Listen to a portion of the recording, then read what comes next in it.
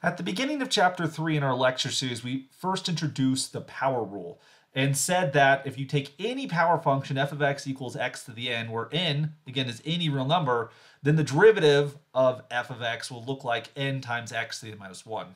At the time, we only proved it for the case of monomial functions, that is, situations where this number n was a positive integer, and we claimed that it was true in general. We're now in that setting where we actually can prove it in general. That is, we can prove the power rule for any real number, and it follows as a consequence of logarithmic differentiation.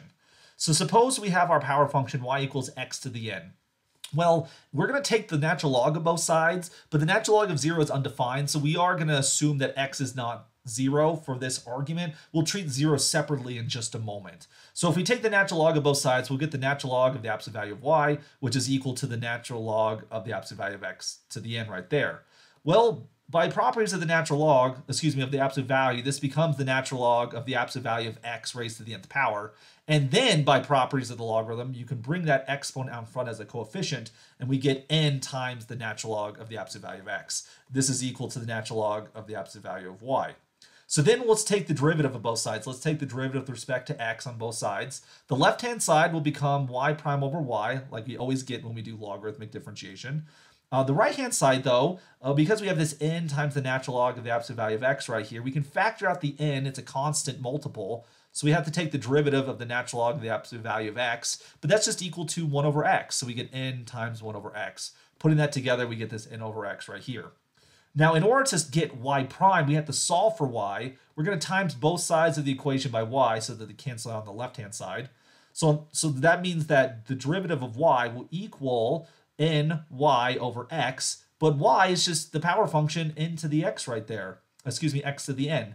And so then plug that in for y, we get n times x to the n over x, and therefore, if we subtract the powers, the power will lower by 1, and so we end up with n times x to the n minus 1, and that's then the derivative. Isn't that pretty neat? We were able to get the power rule formula using logarithmic differentiation.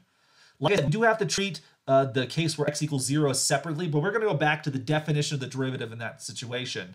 So if we have to compute f prime at 0, we're going to take the limit of the difference quotient as h approaches infinity of 0 plus h to the n minus 0 to the n all over h. Well, if you take 0 plus h, that's just an h, so you're going to get h to the n. And if you take 0 to any power, that's just going to be 0. And so h to the n minus 0 will just give you h to the n like we see here. But then if we have h to the n divided by h, by exponent rules, you can cancel out the h, and so you end up with an h to the n minus 1, which as h approaches 0, this will then just become 0 to the n minus 1 power, which is equal to 0. And anything times 0 is just 0, so if you want to, slap in some extra factor of n on there, and that'll then reproduce the formula as a special case when x equals 0.